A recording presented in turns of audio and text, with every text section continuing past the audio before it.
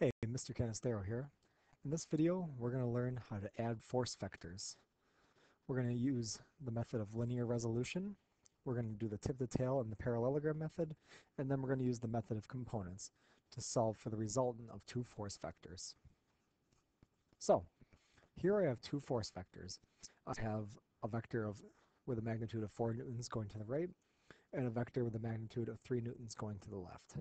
What I'd like to know is, if I'm pulling with a force of 4 newtons to the right and 3 newtons to the left, what is the magnitude of the net force? Well, what I'll do, I'll use the method of linear resolution and put them side by side. And I notice that I have a 4 going in one direction and a 3 going in the opposite direction. Therefore, my net force equals 4 newtons minus 3 newtons, which equals 1 newton to the right.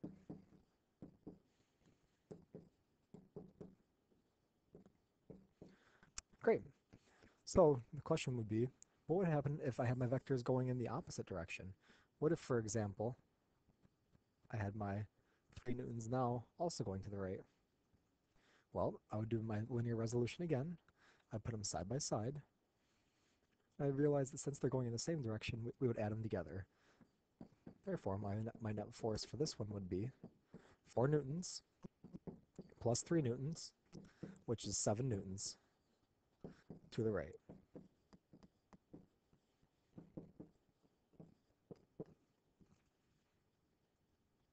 So here's another example of another force diagram. So in this case, we have 4 force vectors acting on the box in the center. We have the two 3 newtons, one going down, one going up.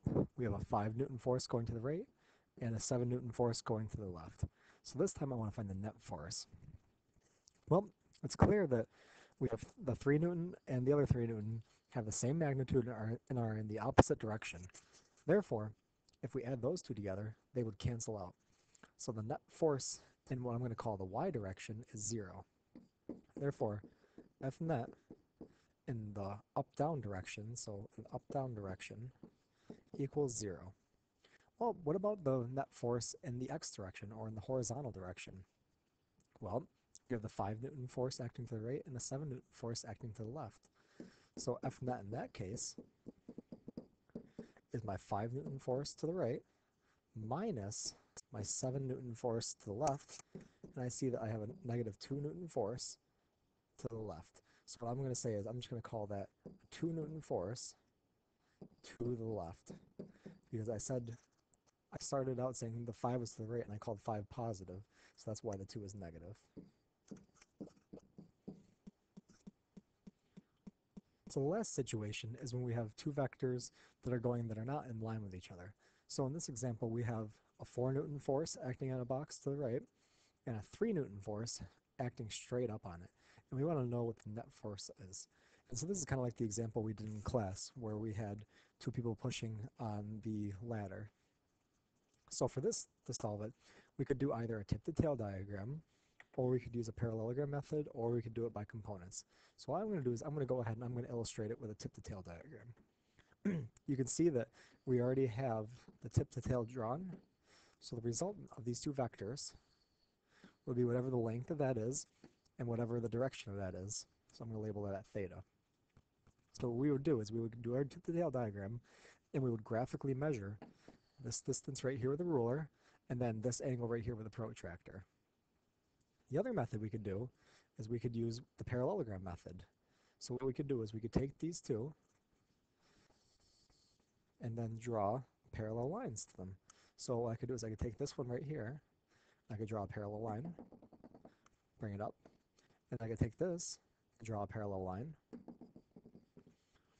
and our resultant vector would start from one end, the very first end, go all the way to the very end.